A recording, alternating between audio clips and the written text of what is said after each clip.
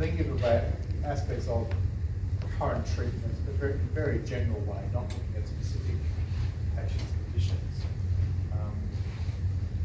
And so this is just a diagram of the human body showing you that NETs can arise from most parts of the human body, from the thymus, which is just in the upper part of the chest, to the lungs, the esophagus, all parts of the gastrointestinal tract, from the stomach down to the rectum. We see a lot of rectal NETs, and also organs of the abdomen, such as the pancreas as well as the appendix. So all parts of the gastrointestinal tract and the airways can present with NETs. And because you have different sites, you have different ways of them presenting as well. A lot of them will cause symptoms because of their local issues that they cause, because of pressure on organs, or because they spread to other parts of the body as well.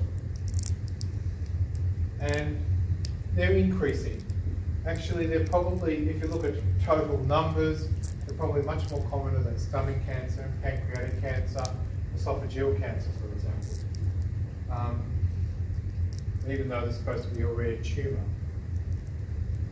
And we do know that the incidence is increasing.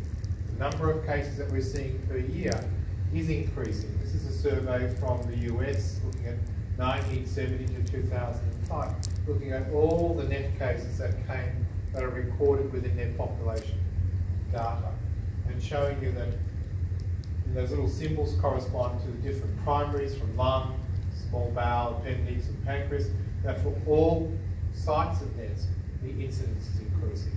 And the US have now published more recent data from the beginning of last year, again showing the same trends. And I've also analysed the Victorian data, the same trends as well. We're seeing more and more NETs. Why? We're not sure why. Possibly because we're investigating patients more thoroughly. We might be doing more CT scans than we would normally do, more PET scans, more endoscopies. And often they're found by accident, so incidentally. And there may also be environmental carcinogen exposure as well. And also in the Victorian data, we tried to see whether there was a greater incidence in the urban population in the city compared to the country population. We didn't actually see many differences at all. And they can present in unusual ways. Most of them present either because they're isolated, or they can be multiple. We often see patients with multiple NETs from the same organ. Or they can be part of familial syndrome. There's various familial syndromes which do present with NETs. For example, MEN1 or neurofibromatosis, for example. And most of these NETs present, probably about a quarter of them have metastases, in other words, go to lungs or liver to bone, for example. Or a lot of them have, about a quarter of them have regional spread just to lymph nodes, and about 50% are localized as well.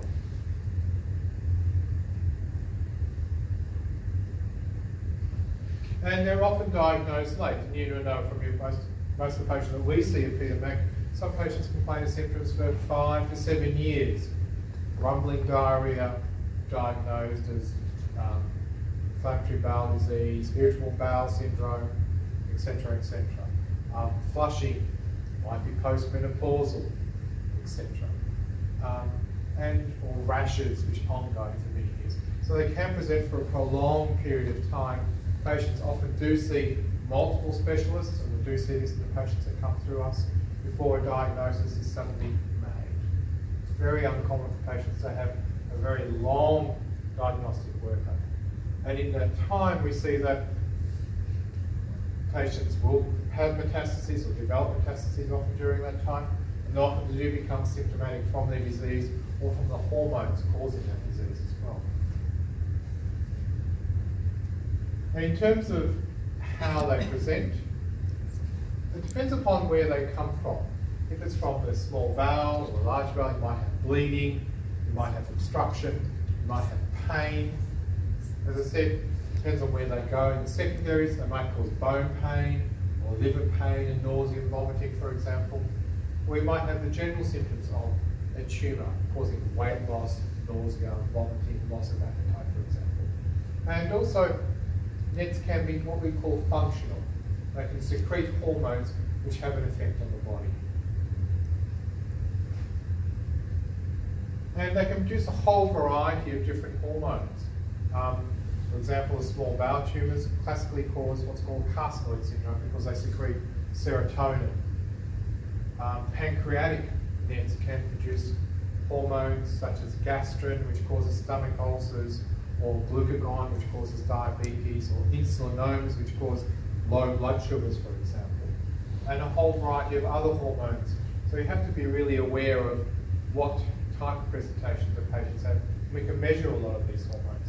And sometimes we actually see that the hormones that tumours secrete may change during time, where sometimes they can be non-functional and become functional.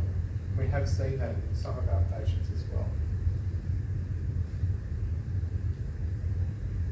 And the classical syndrome that we see in the majority of patients with small bowel NETs is the carcinoid syndrome. And because of the serotonin it produces, they can cause flushing, they can cause the face to become quite red, deeply red, they can cause diarrhea, which is often not related to food, can cause abdominal cramps and nausea and vomiting. It may cause scarring of your tissues, especially within the abdomen, or cause scarring around node masses around the small bowel, or cause scarring of the heart valves, and therefore requiring heart valve replacement as well. And for example, the commonest ones we see are the small bowel NETs. Often they're found incidentally, by accident. Often patients may have just non-specific abdominal pain. As I said, they can produce carcinoid syndrome causing diarrhea. They can also have vague symptoms like loss of weight or loss of appetite, for example. And they can cause bowel obstruction and gastrointestinal bleeding. But as I said, they can also cause scarring of the small bowel, causing the bowel to be starved of the blood supply, or causing pain when you're eating because the small bowel can't get enough blood to metabolize its food. What we call mesenteric angina. It's the same as heart angina, that's for the bowel, for example.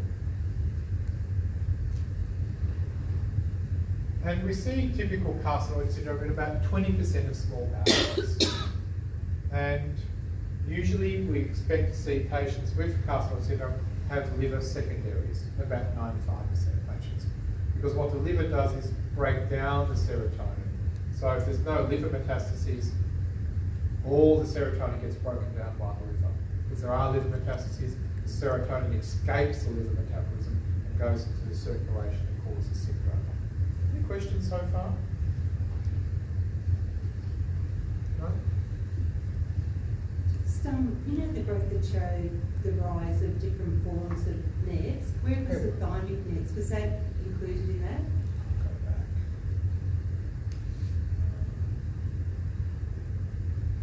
They'll probably come under lung bronchus, that sort of area.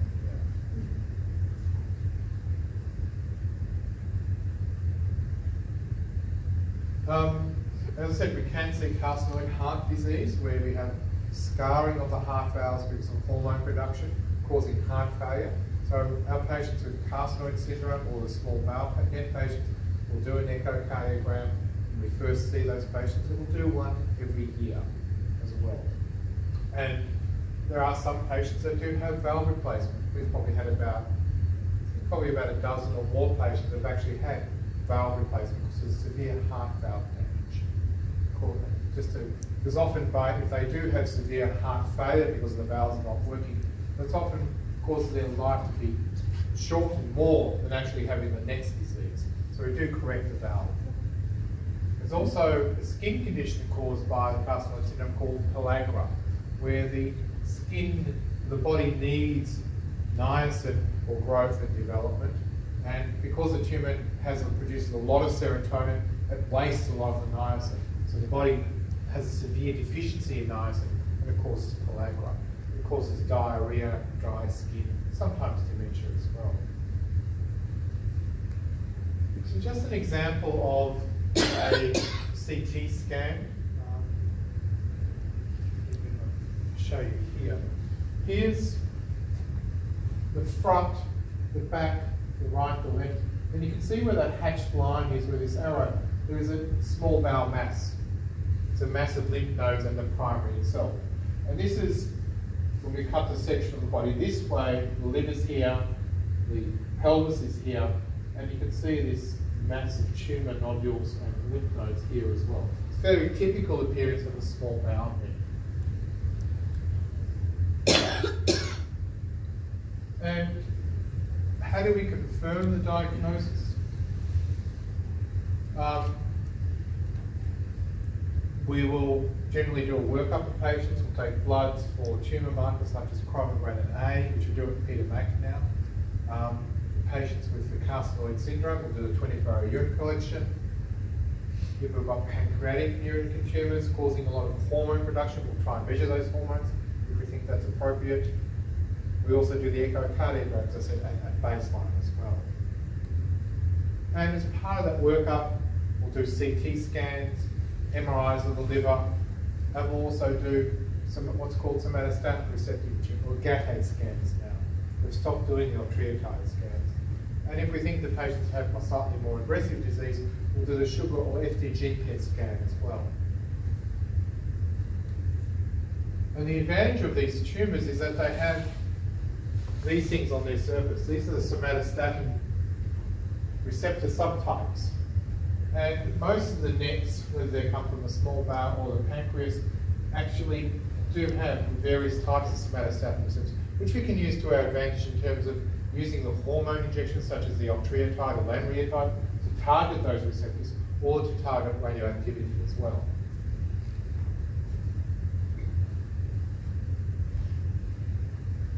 And this is a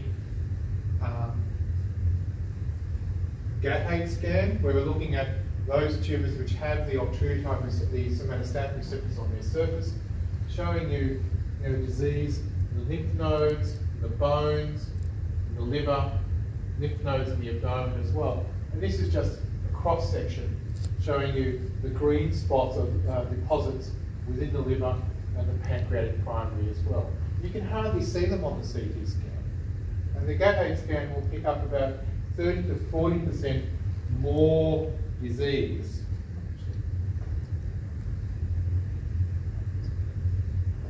Sorry, I'll just move this down, it's just easier.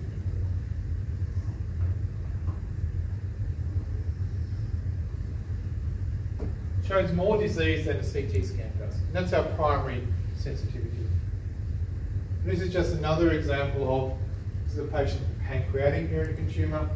We're seeing some ill-defined masses on the CT scan beneath the liver, in the stomach, and here you see the true extent of the disease here, with the pancreatic primary and the lymph nodes there as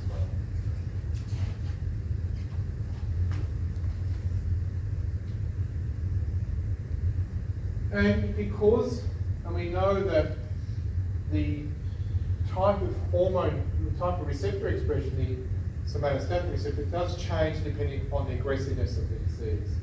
We know that those patients that have low grade or grade 1 disease or grade 2 disease tend to have more of the somatostatin receptor expression on their surface. And as they get a bit more rapidly growing, they become more FDG avid. They take up more of the radioactive sugar as they're proliferating as well. And we can use that to our advantage in terms of the way we use the GAT8 PET scans and FDG PET scans as well.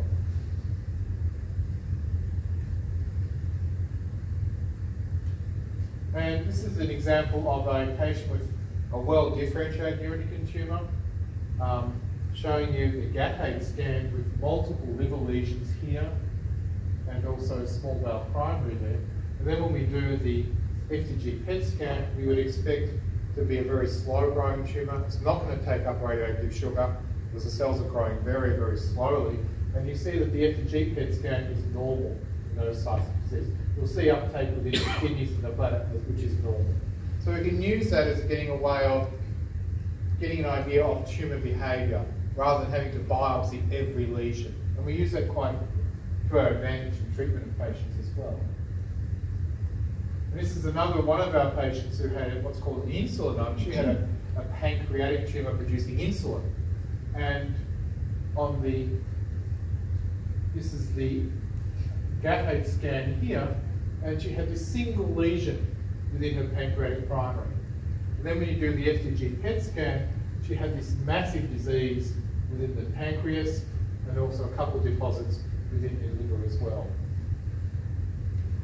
And actually we knew that she was producing insulin and caused severe low blood sugars, so we wanted to shut down the insulin production. And we knew that most of the insulin is from this slow-growing disease. And therefore we got rid of that disease and the insulin levels came back to normal. So we had quite an advantage doing that. So at Peter Mac, we really use all these aspects. We need to have the biopsy of the tumour, a tumour biopsy, to look at the growth rate of the Ki-67, see whether it's grade 1, 2 or 3. We need to do CT or MRI. We need to do our gallium scans and FDG PET scans if we think the patients have more aggressive disease. And it gives us an idea to individualise the treatment. Not all patients are the same. Not all NETs are the same from one patient to the other.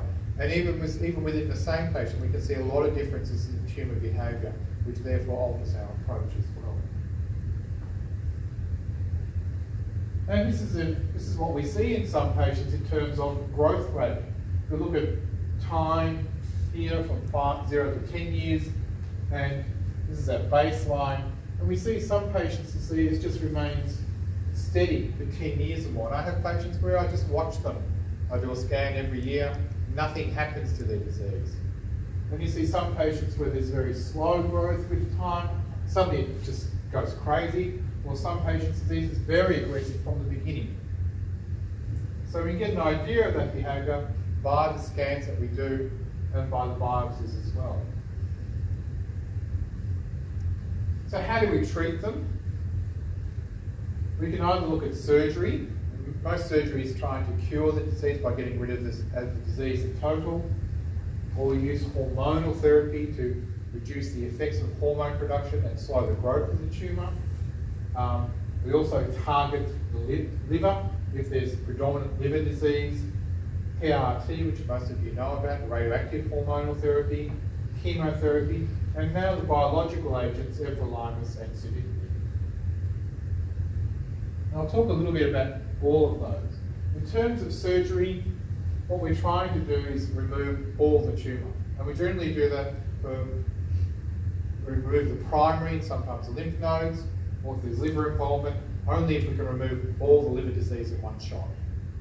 And basically, if we can achieve that, we can achieve 100% 10-year survival rate, if it's slow-growing disease. There are some which will do an aggressive debulking, so we know that we'll remove, say, 80 to 90% of the disease, trying to prolong patient survival. That's something we tend not to do at Peter Mac, because there's no good data to show that's useful. And often with the patients with the small bowel NETs, they do have problems with this lymph node mass within the small bowel causing scarring, and can cause, as I said, bowel obstruction or starves their small bowel blood supply. And therefore, what we try and do is, if we can, patients, especially if they have abdominal symptoms from their small bowel primary, we'll try and remove that at surgery if we can.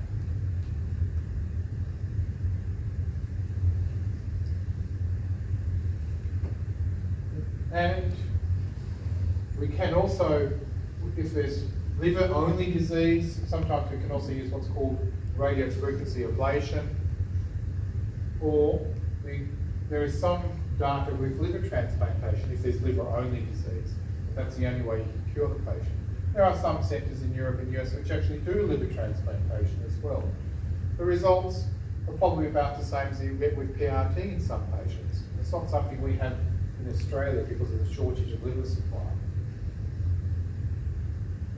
What about the medical therapy? And that really is in patients where we can't resect all the disease, we then use medical therapy. And we really, as I said, we base that upon the grade of the tumour. What is the growth rate of the tumour? And we divide these patients up into 3 grades, grade 1, 2 and 3, based upon what we see at the time of biopsy, in terms of what we say the Ki-67. And this is just an example of that. For example, this is the neuroendocrine tumours, grade 1, 2 and 3, and we're looking at what's called a Ki-67. We're seeing how quickly the cells are growing. And grade 1, a very small percentage of cells are growing with those little brown spots. Grade 2, about up to 20% of cells are growing. Then you have grade 3, where almost all the cells are growing as well. And we use that to look at the biopsy to get an idea of tumour behaviour. And it is important because we know that patients with grade 1 or grade 2 disease have a much better survival compared to patients with grade 3 disease. And that alters the way we manage these patients as well. And in terms of the most important medical therapy we have, that's the somatostatin receptors, the hormone injections a lot of you will be getting, octreotide or lanreotide. And that's based upon these tumour cells, as I said, having these somatostatin receptors on the surface of the cells. And we know that if we can block that receptor with somatostatin or lanreotide or octreotide, we can decrease the growth of the tumour, we can decrease the hormone secretion, and we can decrease cell growth as well. So they have an effect in terms of decreasing the hormone production, decreasing the carcinoid syndrome, the diarrhea and flushing, or if there's pancreatic tumours, decreasing their hormone production. But also they have what's called an anti-proliferative effect.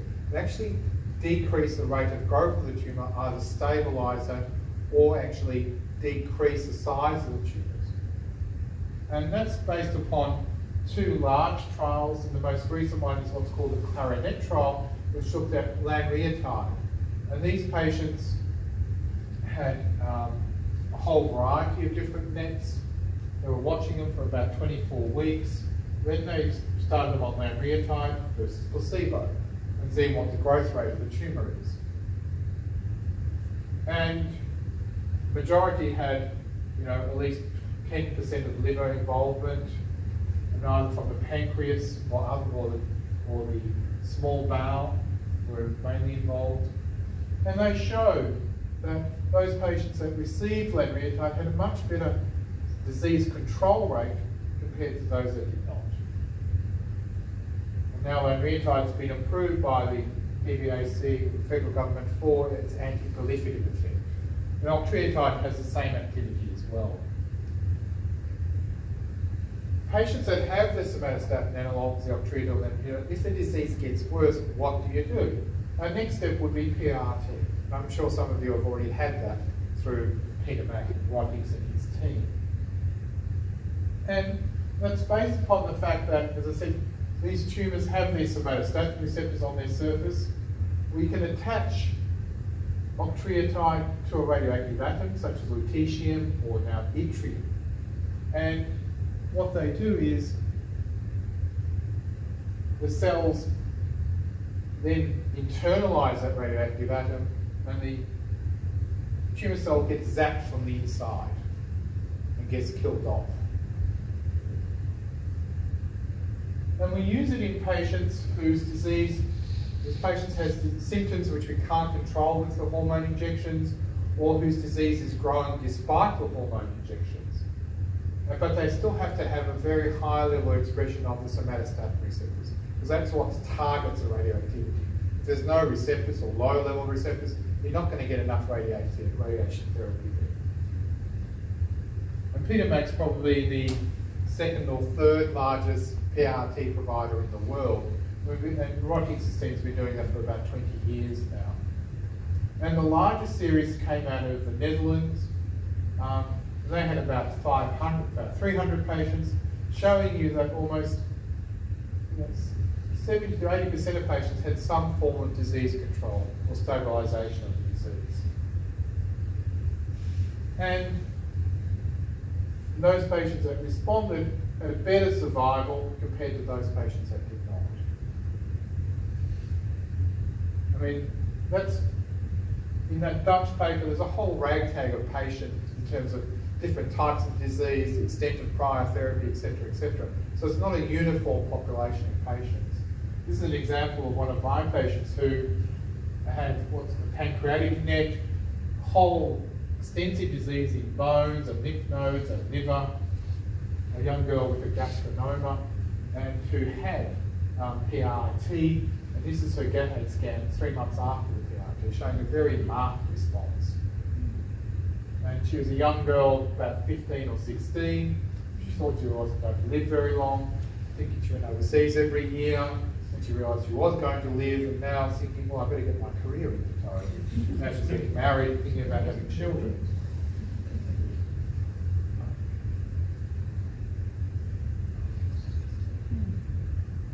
And this is another example in one of my patients who had very large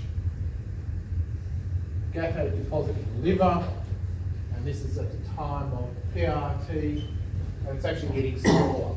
And we do see patients whose disease does get smaller with time for PRT. Sometimes we get an early response as they're having it, or 3 months after they finish PRT. In some patients we can see an ongoing response going for at least 18 months to 2 years. And it can last for a very prolonged period of time as well. The most important study in PRT is what's called the NETA-1 study. This was published a couple of years ago. And it's the first randomised trial looking at PRT to see how well it works. And these were patients that had small bowel nets. They had 30 milligrams of octreotide LAR and progressed. And so these patients were either had PRT or high dose octreotide LAR at 60 milligrams. And it was found that patients that had the PRT had a much better disease control duration compared to those with a higher dose of octreotide, and a better overall survival, and better overall disease control rate compared to the placebo as well. So it shows you a prolonged period of disease control and better disease control in terms of disease growth rate as well. And it looks like we may see an overall survival benefit as well. And it's the first randomised study, I mean patients being put into one or the other group, showing the advantage of PRT. And now it's been approved by the FDA in America, it's been approved by the European authorities, and they're trying to see can it be approved in Australia. But at the moment, patients are getting access to it through other ways of funding as well.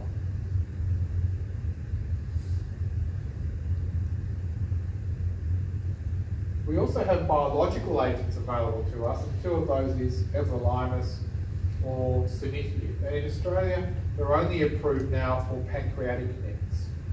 And we do know that everolimus is an oral tablet, and what it does is attacks this molecule inside the net cell called mTOR.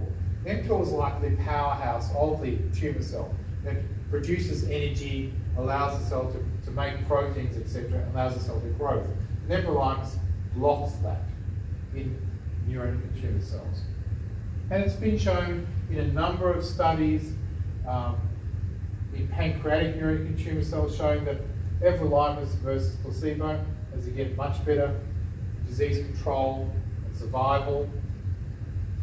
And it's also been shown in this study involving a whole variety of nets, including lung nets, rectal nets, small bowel nets, again showing that in this group of patients we're also seeing a disease control in favour of everolimus compared to placebo. But in Australia it's only approved for pancreatic nets. But I have used it in patients with duodenal nets, lung nets, etc.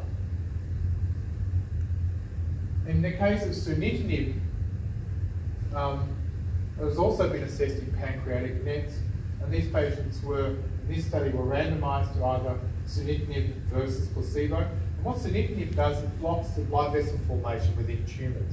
We use sunitinib in kidney cancer, in special types of gastrointestinal tumours as well.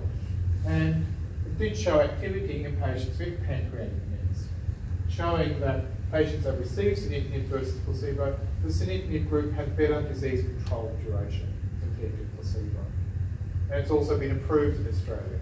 The problem is in Australia we can't have patients who had everolimus and disease progressed, they can't get access to sunitinib. You can only have one or the other. unless the patients are intolerant to, say, everolimus, and therefore they can get significant. Some of the tricks we play with the PTS. So we've talked about octreotide, lanreotide, we've talked about PRT, the biological agents. There's also liver-directed therapies where we can actually target treatment specifically to the liver. And it's generally in patients who have a lot of liver disease, who have disabling symptoms from their liver disease, or producing a huge amount of hormones not controlled by any other way because of their liver disease. And we therefore can put little sponges into the blood vessels of the tumour to kill off that area of tumour, or we can actually put in radioactive glass beads or SIR spheres into that tumour to try and irradiate that tumour. So a whole variety of case series showing very good responses with SIR spheres, for example, or with chemotherapy sponges, some of them showing improved quality of life and improved symptoms. There's never been a randomised trial of patients having one versus the other, for example. And we do that in some patients. Sorry, can I interrupt and ask you a question because I'm tricky? When we were at the ENETS conference in Barcelona, on one of the days they were talking about trialling intra-arterial PRRT, so the nuclear medicine hormone treatment via an artery to a... Can you We've done some of that. We've done about 3 or 4 cases in Melbourne at Peter Mac. And when would you do that as opposed to just normal PRRT? If we're finding that we're not getting, if the patients have really good hormone receptors on their tumour, so we can try and target it, but we're finding that by giving the intravenous PRRT, we're not getting the great response we want. We will then, and if it's just localised to certain parts of the liver, we can then deliver the PRRT through an artery in the liver straight to that tumour. So we do that selectively. We've done it in about 3 or 4 patients. So it's to try and get a better dose. And really get a higher dosage to that tumour. And what's your sense of, because I know that was just being talked about in clinical trials. I think that's, I think we've only seen individual patients. We really haven't seen it done in a randomised fashion. Yeah. So it's a watch this space. I think it's watch this space. Yeah. Thank you. I'll next talk about chemotherapy. And we generally use chemotherapy especially in the grade 1, grade 2 disease, and those patients that have had everything else, they've had hormone therapy, PRT, biological agents, will then think about chemotherapy. We'll think about chemotherapy more up front in the more aggressive disease. As I said, they don't express the hormone receptors, and hormonal therapy or PRT may not work. And there's a whole variety of chemotherapy agents we can use, especially if it's a grade 1, grade 2 disease. We'll use what we now call CAPE-TIM or capecitabine temozolomide combinations, which are oral tablets. And the more aggressive grade 3, very aggressive tumours, we'll use cisplatin or carboplatin etoposide. So again, depending upon the grade of the tumour, we'll then determine what type of chemotherapy we use.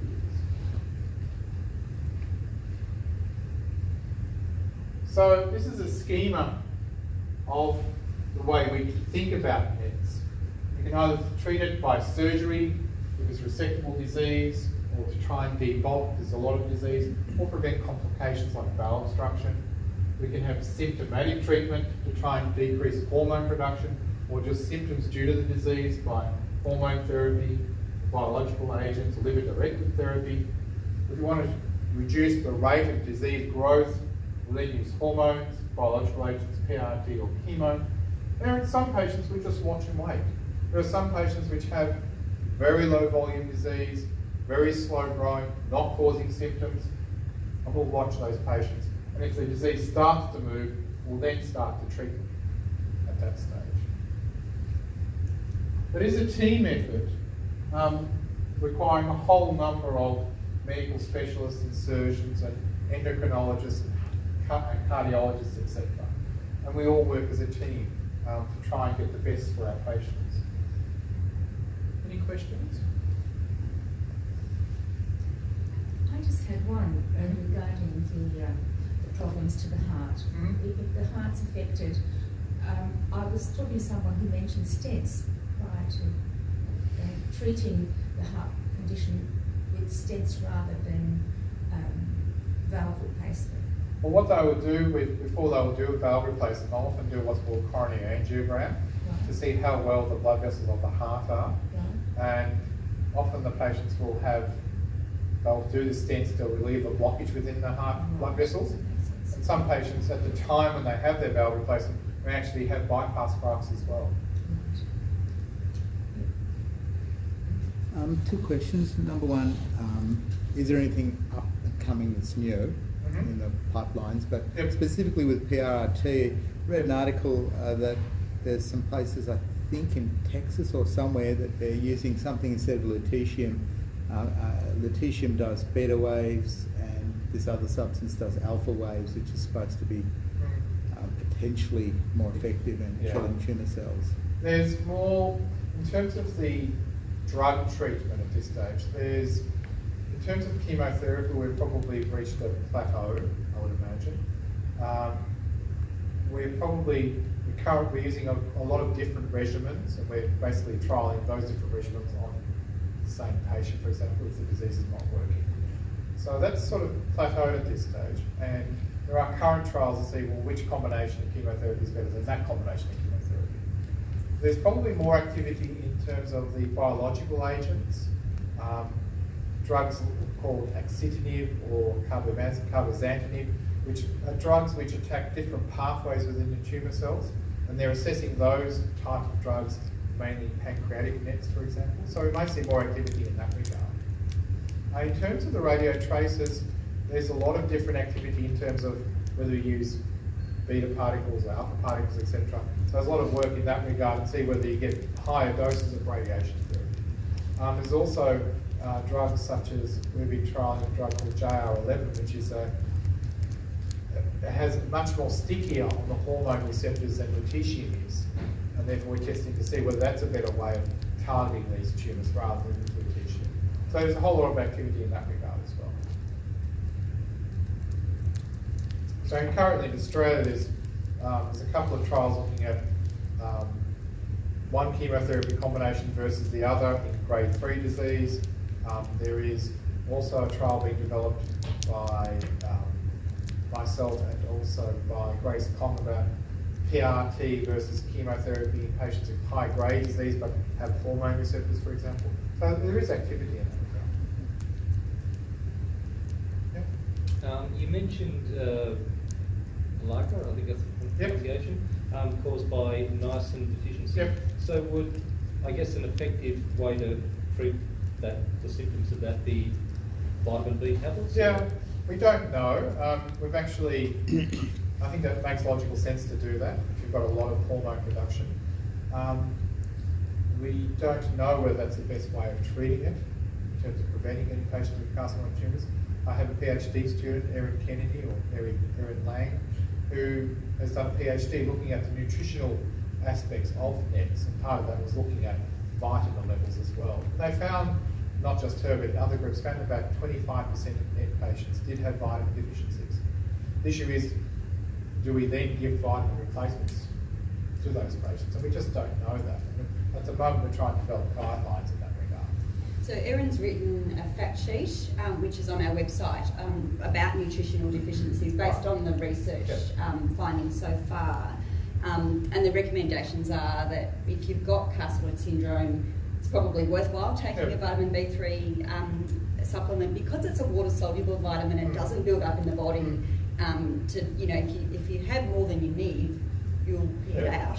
And just anecdotally, I've had lots and lots of patients now. I'm more aware of the symptoms of pellagra. Lots of people with NETs tell me they've got really itchy skin, and there's been lots of anecdotal, people coming back to me a week later saying, I've started taking vitamin B3 and my skin's actually much better. So anecdotally, we don't have, lots of clinical trials. We don't have very good data. But we also see skin itches in patients that don't have carcinoid syndrome. The problem is with these tumours, they're often producing a lot of other different hormones, which we can't measure. It might be at least 40 to 50 different types of hormones that are being produced, and we cannot measure them, most of them. We just don't know. We see a whole variety of different symptoms. I've had patients with itches or electrical sensations underneath their skin, for example. But it responds to treatment. Yeah. Any feedback? I'm on an immunotherapy trial at the moment. Yep. Do you have any feedback on how effective or otherwise that might be for me? We've got a couple of patients on immunotherapy trials, whether it's a single agent or combination agents. I've seen, probably at best I've seen sort of stabilisation of disease in patients with pancreatic nets. And based upon the literature, recently published literature, it probably has a bit more activity in the lung nets rather than the pancreatic and small bowel nets.